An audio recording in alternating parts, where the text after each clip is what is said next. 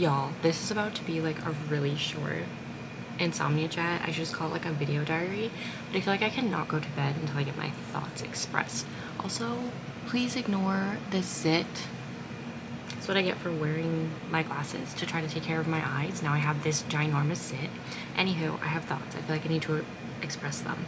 I feel like life is moving so ridiculously fast. Like, I am about to be 23, which is absolutely wild to me. August is like, we're already in mid-August, and 2023 is almost like over. What the heck? Like, that's honestly disrespectful. Like, that's actually insane to me, and like, I needed to express that.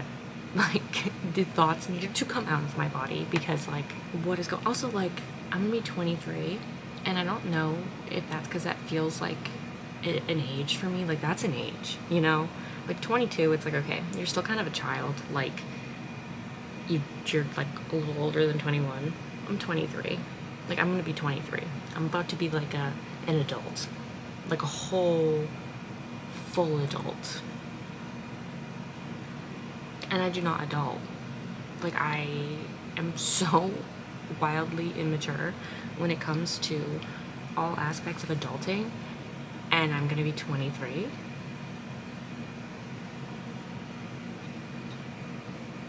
Like, I can't even digest that. That actually makes me sick. Like, I'm having like a, not even a quarter life crisis, but like close to a quarter life crisis. I just feel like there have been so many changes this year, like in my life and like in my family's life. So that could be why too. I feel like I've simultaneously done so much this year while also doing nothing. I want to talk about like the random things I'm obsessed with, because I just need to chat about it. I don't know if anybody follows this Twitter account. It's Ghostface's Twitter account. Can you guys see it? Okay. And whoever runs this needs a raise, because this is so funny. I saw this today and it cracked me up. He really out here saying sleepover with Courtney Cox, and it's just like a scene of them like passed out from fighting, I'm assuming. Like, that is hilarious. This man is a comedian. The one I saw the other day that really cracked me up was the Welcome to New York Ghostface version, where he made like a 1989 album. Like, come on. My man's is a comedian. Like, whoever runs this account needs a raise, because I follow this account and it brings me an immense amount of joy. Like, it's so funny. And like, I've seen the Scream movies, but not all of them. I think I've seen the first one, because that's a classic, and it was on my like Halloween movie bucket list, because it has Paige from Charmed in it, and I love her, like, love her. Because I'm a Charmed girly, like, obviously, and she was my favorite character. Although I like Piper now. Like, the older I get, the more I like Piper. Like, Paige will always have a special place in my heart, because I wanted to be her, but like, I have a special place in my heart for Piper as well, and I think that's because she's like such a mothering figure. I like wanted her to be my mother, like, so badly. Like, just Piper seems like the best mother ever, honestly. Like, if I ever have children, I strive to be like Piper as a mother. Like, that's my mother goal, because she's just like, she is mother. Oh my god, I didn't even realize I could use that expression. She literally is. Like, I wanted her to be my mother so badly. And I find her characters, like, she's definitely a comfort character for me. I just find her so comforting. But I'm obsessed with that Twitter account. So I've only seen like the first movie. I can't remember if I've seen the second one, to be honest. And I watched the show, like a little bit of the show, but then they killed off too many people. Listen, I don't know what I was expecting, but like, they killed off like half of my favorite couple, and then it was like most of the original characters like from season 1 were dead, and I was like, I don't really care anymore. Like, season 2 came around and they started like, they had like 2 characters left from season 1, and then they tried to add all these other characters, and I was like, I just don't care about these characters. Like, I just don't.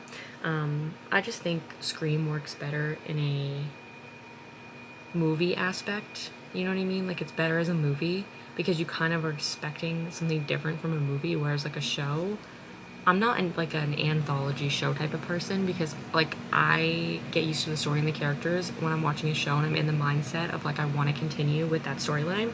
Like the only show I watch that's like an anthology is American Horror Story, and one that has all the same actors, so it's like my brain doesn't get that bothered by the changing of stuff. But also, like, I mostly just watch it for Evan Peters. I'm gonna be so real. And Tasia Farmiga, because I love her. She's so talented. But, like, that, since it's the same actors, I don't get bothered. But this, like, wasn't the same actors. So, yeah. Anywho, so, like, this account just makes me laugh. Like, to get me, who's not, like, a Scream super fan, following that account, 10 out of 10, A+.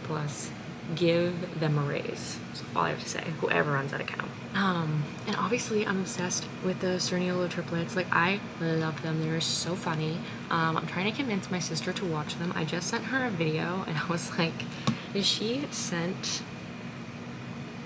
was like, what are those triplets? What did she say? She goes, what are the triplets you watch? And I was like, the Cerniolo triplets. And then she's like, oh, like, I was watching a YouTube video and one of the YouTubers I like talked about them in the video. She's like, skip to 4 minutes, like, tell me if this is them. And I was like, yep, that's them. And then she was like, I don't know if I'd like them or not. So I sent her, if you are a Cerniolo triplet fan, like, this is one of the funniest videos of all time. So I sent her this video and I was like, can you please, like, watch this tonight and report back? Like, I just need you to. I don't know if she actually will. Maybe if I post it on the internet, though, she'll be held accountable.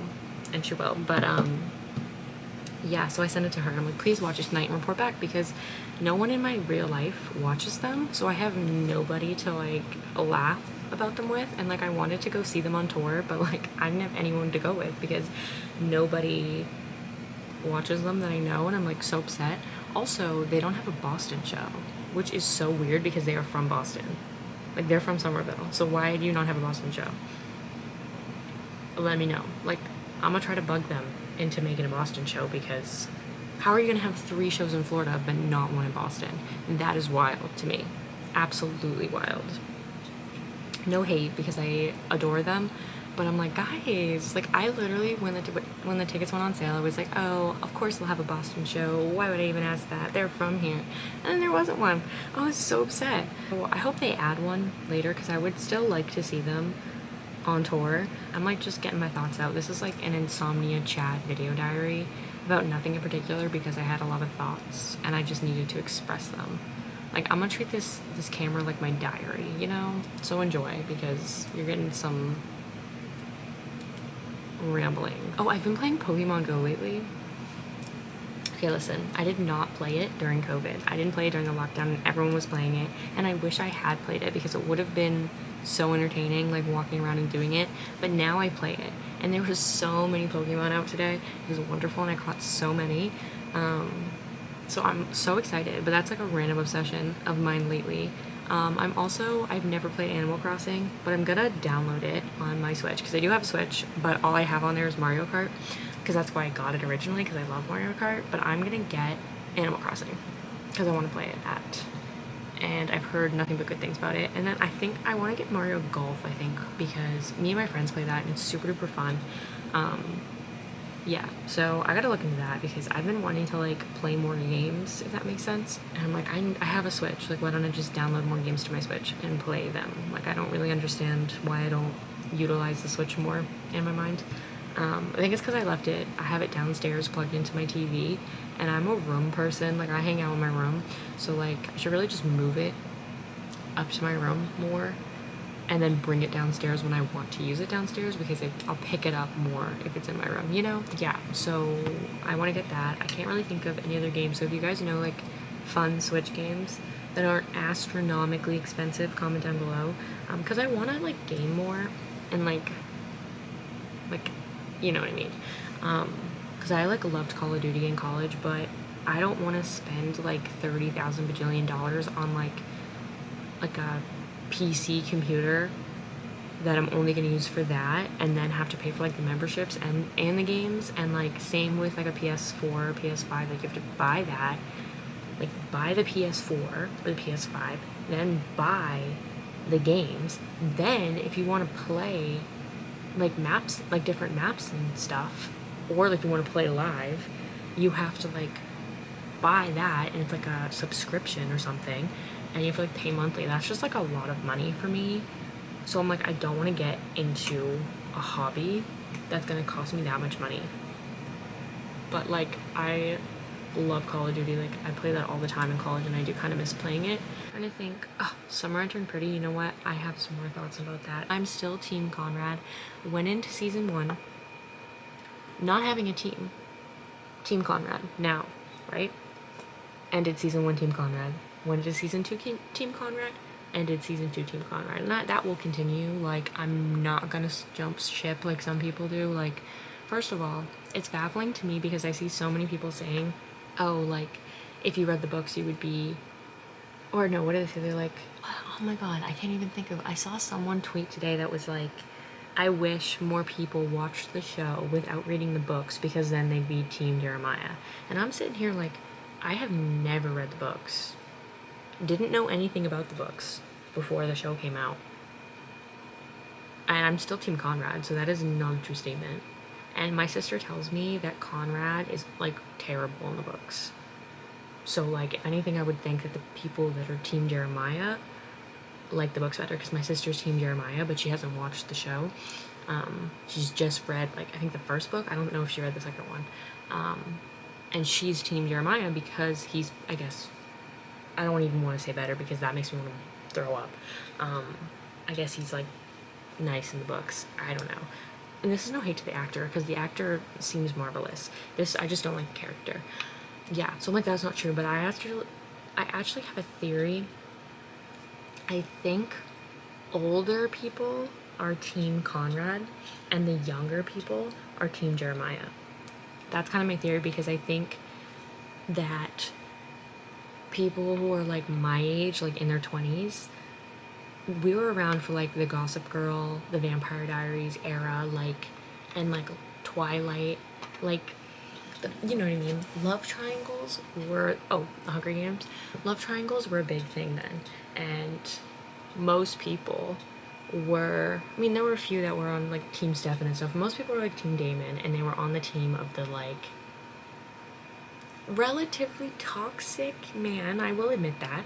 I'm not gonna sit here and say that Damon and Chuck Bass are never toxic, but, like, most people were on, like, Team Toxic, and, like, liked the guys that, like, were deeper, and they kind of had issues, and they were, like, the bad boy, and, like, so I think that that's why, because I think it's, like, nostalgic for us, and we, like, almost appreciate it more because that's the TV that we grew up watching. And that's not to say that the people who are younger, who are, like, in their teens or whatever, like, haven't seen those shows. I'm sure they have, but it's very different watching them now, knowing how it ends and stuff, and having the whole show, like, laid out for you, than it is, like, we experienced it, like, on live TV, like, waiting a week for each episode, watching it live, not knowing how it was going to end. Like, that's a very different experience.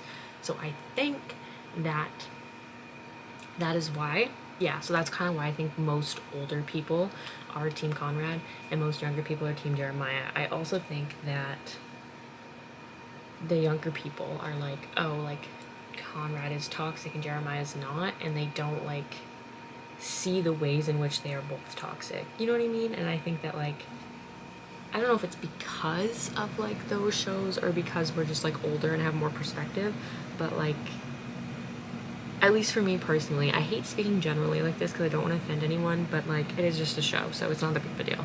Yeah, I just think, at least for me, because I'm used to all that, the ways in which Conrad are toxic is not toxic to me at all, just because, like, I mean, like, the Vampire Diaries, like, he was out there killing people, and I was in full support. That's not to say that that behavior is okay, but I'm just saying, like, I think I'm a little desensitized to the toxicity, whereas, like, people who didn't grow up watching those shows maybe even notice it more, or it bothers them more. And while I am Team Conrad, I'm not going to sit here and say that this man is a great communicator, okay? He's not. He's a terrible communicator. He bottles up his feelings. He is, like, Captain Misunderstanding. Like, he never explains himself, and he never really, like, tries to clear up the misunderstanding. I don't know if he just doesn't realize that it's happening. Like, spoiler alert, the whole prom thing with Belly, he could have just like talked to her, like went after her and explained it, or he could have tried to talk to her later, and he never tries to talk to her again. And I'm like, I don't know if he just genuinely didn't realize it was a misunderstanding, or if like it's just because he's so sensitive, because obviously he would just rather like not deal with his problems. Like he's kind of just wants to like hope they go away, which like I can relate. I'm kind of like that too. And that way his behavior is toxic. I'm not going to say it's not. But are we also going to sit here and act like Jeremiah isn't toxic too? Like they're both toxic, and Belly's toxic as well. I will get into that. But Jeremiah like fully knew that Conrad liked Belly, then actively sabotaged them with the firework. Like in season 1, he actively sabotages them. Like you can't argue that he doesn't. Like, come on. Like when he sees them kissing on the 4th, like I don't even think him and Belly had kissed yet. I could be wrong, but I don't think they had. And Conrad didn't know. I'm talking about purely season 1 right now, because there's so much discourse about this. And he actively sabotages them. And then gets with her, knowing Conrad liked her. Like, the whole house. The mothers knew. Steven knew. Like, everybody knew that Belly liked Conrad. And the mothers, at least, knew that Conrad liked Belly, too. So, there's no way Jeremiah didn't know. So I'm like, are you serious? Like, you really, like, you went into that knowing that, and then, like, you set yourself up to get hurt, is what I'm saying. Like, and I get you can't help who you have feelings for, but it's not like he didn't know. Like, it's not like these feelings came out of left field, like Jeremiah and Belly's feelings for each other. Say what you want, they came out of left field. Literally random. They were random. And I know there's arguments about that too, but I'm just saying, like, in the eyes of everyone else. And then, okay, then they can't even hold hands at Thanksgiving, but Jeremiah can make out with Belly on Conrad's car at his campus when they know he's taking his exam and is going to come outside. Are you serious? You can't wait? Are you serious? And season 2 makes me so angry, because I'm like, you got to keep in mind this is all happening over like the course of a week. That's not a brother. Like, because at this point I'm like, listen, I know last summer you guys had kissed and then she jumped. Like, she left you for Conrad, and Jeremiah was justifiably upset about that. I understand. I would be upset too, but Conrad didn't know. He genuinely had no idea. Genuinely did not know. And then he waited, and then he, like, asked for Jeremiah's permission. And then he got it, and he waited until he got it to pursue things with Belly, and it took freaking months. Like, that was a little dragged out in my opinion. Okay? He didn't know, right? Belly, totally in the wrong, because she just keeps jumping back and forth, and it's just like, at this point, it's like, you get none of them. Like, that makes me mad too, because I'm like, their mom just died, and their dad is awful. They need each other, and you're getting in the way of them. Like, if you truly loved either of them, or both of them, you wouldn't be with either of them, because you are not the best thing for them. You're not. Like, that's just genuinely, you're not, because the best thing for them would be to have a good relationship with each other, and right now, you were their only reason they have a bad relationship. So you need to just remove yourself from the situation, genuinely. I'm not saying forever, and I'm not saying dramatically, you can still be their friend, but I would be like, I'm not pursuing anything with either of you, because I don't want to get in the middle. Like, if you truly love them, that's what you would do, to be honest. And also, like, not to mention that, like, your mother is basically like their mom now. Like, just seriously, like, your feelings are not that important in this instance. Like, just let them work on their relationship together. And I think it's so sad, because you can tell that they're trying to work on it.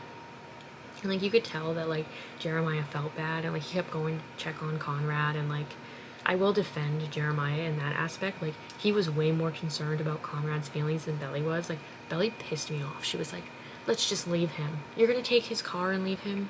Are you serious? If that was me, and someone said that about my sibling, I'd be like, yeah, you can stay here, we're gonna leave you here, and I'm gonna go patch things up with my brother. Don't talk to me. Like, I don't want to talk to you, because now I need to go fix, like, that's, I'm just saying. And, like, so Jeremiah did keep going to check on him, and he did feel worried, so, like, I get it. Like, and then that's what makes me sad, because you can tell that they want to have a good relationship and they get so close to fixing the relationship, and then something happens with Belly and it ruins it. And I'm just like, if you really loved them, you would let them go. There's plenty of fish in the sea, my gal. Makes me sick.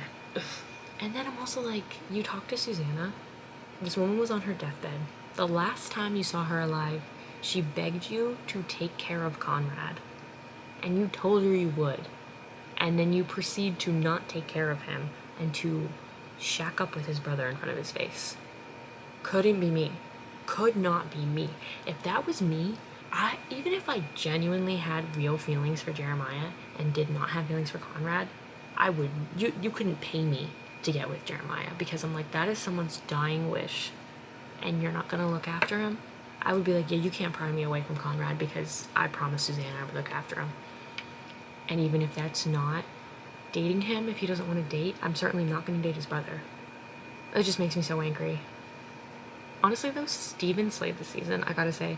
Steven was the best character in season 2, to be honest. I mean, Conrad always slays, and I think that the actor did a really great job portraying his anxiety and all of the emotions he was feeling, like with his facial expressions, with like no dialogue. I think he did a really good job. And I think Belly's actress actually did a very good job as well. Like, she seems like a sweetheart. The character really annoyed me this season. But I guess that means she did a good job.